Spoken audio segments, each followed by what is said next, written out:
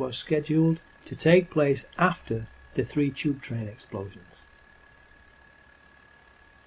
A white van from a demolition company called Kingstar is seen and photographed parked at the side of the bus immediately after the explosion, and a mysterious witness, Richard Jones, gives an account of what he says happened to the bus on camera, which is something that normally would not be allowed by the police unless it was part of a film training exercise. Then, after a spate of very contradictory TV and newspaper interviews within a very short space of time that makes sure everyone now believes the explosion was caused by a suicide bomber on the bus, Richard Jones disappears from view.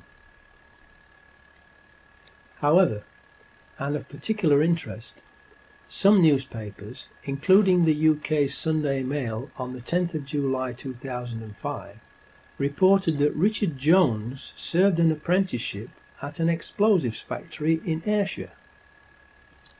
Richard Jones' statements about the suicide bomber are very suspicious for 2 reasons. First, because they are so inconsistent and contradictory that they are not believable. And second, because criminals usually accuse someone else to divert attention away from themselves. Is that what Richard Jones did? He says that he and 11 other people got off the bus just before it exploded. Were the 12 of them a team, with the other 11 there to cover up what Richard Jones was doing as he planted a bomb? Another strange statement he made to the Sun newspaper, reported in the 8th of July 2005 edition, is that he got off the bus because he had reached his destination.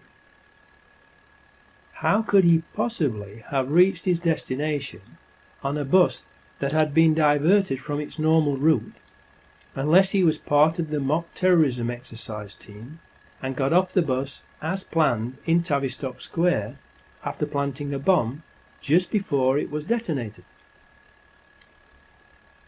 Does he work for Kingstar?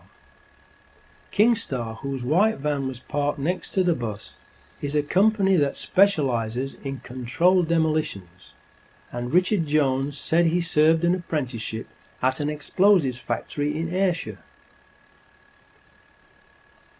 Was the Kingstar van there as part of Peter Power and his customers' training mock terrorism drill to supervise the mock explosion that became real? So, if Hasib Hussain was supposed to have been on that number 30 bus, registration LX03BUF, how would it be possible for him to get the exact bus that would get him to one of the 4 locations where the mock terrorist exercise would be taking place, when that bus was diverted from its normal route to Tavistock Square, unless he had been recruited to play the part of a mock terrorist and told exactly which bus to get, where and at what time by the people who organised the mock terrorism exercise and who knew the bus would be diverted to Tavistock Square?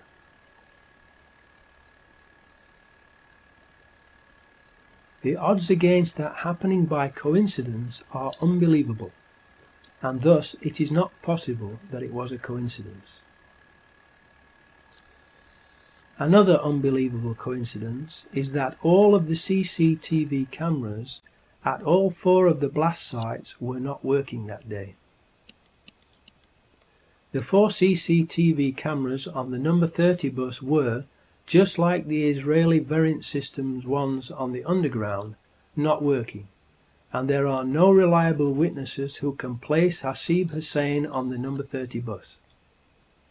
Richard Jones is an unreliable witness whose physical descriptions of the man he says was the suicide bomber does not fit with Hasib Hussain's appearance or what he was wearing that day.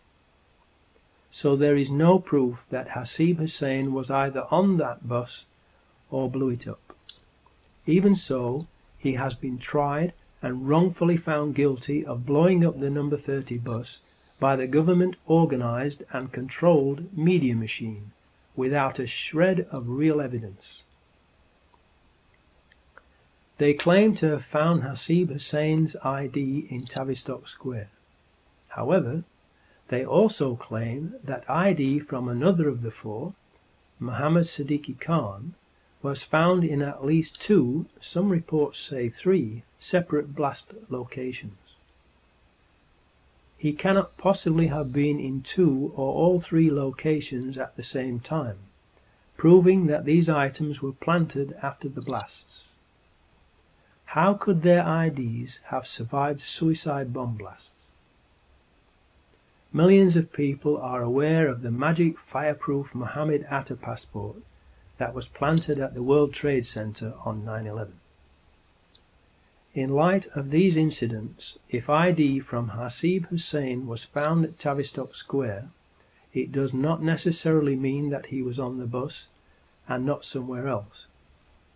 Or, if he was on the bus, that he blew the bus up. What has happened to the presumption of innocence, and being considered innocent until proven guilty, and convicted by a jury of your peers in court, that has always been the mainstay of British justice?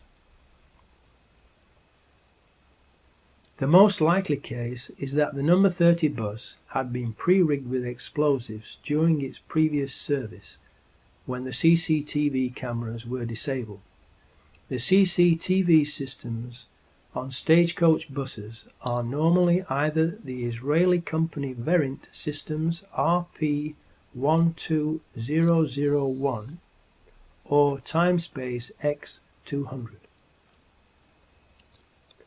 A witness, Richmal Marie Oates Whitehead, aged 35, who worked at the BMA in Tavistock Square and was hailed as a heroine for her actions during the London bombings, said she heard 2 explosions on the bus. The controlled media immediately went on the offensive and did a character assassination of the heroine because her testimony did not fit with the official story, and she died unexpectedly shortly afterwards.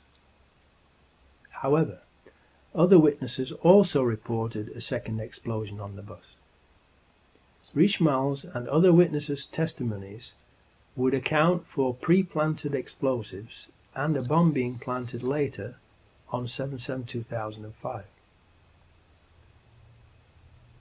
What we can be certain about, though, is that, either on the bus or elsewhere, Hasib Hussein, like the other 3 Muslim patsies, was murdered.